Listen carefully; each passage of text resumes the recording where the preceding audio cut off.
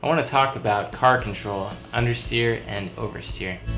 The new filtering method to these.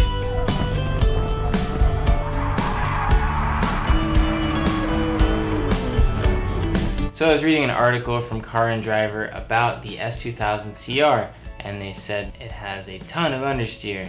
The reality of that is it's not true, number one. And the second thing is they need to modify their driving style. And I want to talk about how you can make any car understeer or oversteer. So the driver of that car, when he's writing the review, is probably doing something wrong and he wasn't really understanding what's going on. And so I want to explain exactly what's going on. So the first thing is that I want to talk about, there's this myth that you need to exceed the limit at the racetrack to find the limit, and that is not true at all. And now I want to talk about some terms we use to define the attitude of the car on the racetrack. First, we talk about yaw. Now, yaw angle is the direction the car is traveling relative to the direction of the car.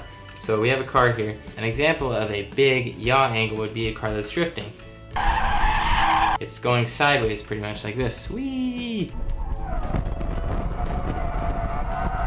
And that's a large yaw angle. Now the slip angle refers to the tire, and that's the direction of the tire relative to the direction that the tire is traveling. And we use slip angle of the front and the rear tires to define understeer and oversteer. And this is actually the correct way to do it. So let's go to this board. We have understeer up here, and we have oversteer over here. I'm going to show you with video how I got the S2000 CR to do both. What I want to do here, this is a drawing. I'm not good at drawing. Sorry about that. Here's the car. This block right here is the car, and these are the wheels, and these are the directions of the wheels.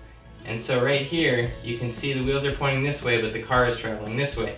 So we have a large slip angle right here on the front tires. The rear tires have a very tiny slip angle. Because the front tires have a larger slip angle than the rear tires, we define that as understeer. This is a classic case of understeer.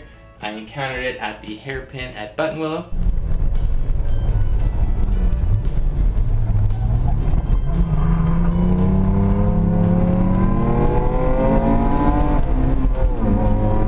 Let's talk about oversteer. Oversteer, you can see from this car, the car is going off the driving line sideways, going around the corner, sort of drifting. The slip angle on the rear tires is large, and the slip angle on the front tires is not large, and that's because we're counter steering as we go through the corner.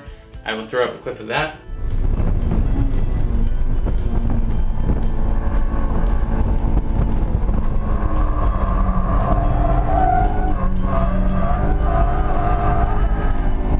Okay, so that's oversteer. Both of these conditions are not fast. Hollywood would have us believe that going sideways around a corner is actually fast, but it's just not. So the ideal thing to do here is to match the front and the rear slip angles, which is what I do on the racetrack. That's how I get my best times. This involves many things: altering my driving style, altering the driving line. It's a dynamic thing. It changes throughout the corners, especially with the S2000 with the aero, because at higher speeds it behaves differently than at lower speeds.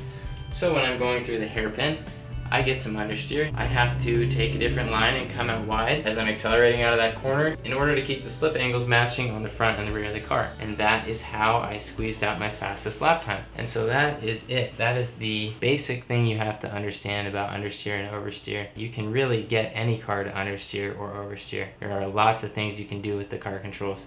So that is it for now. Thank you guys for watching, and enjoy your car.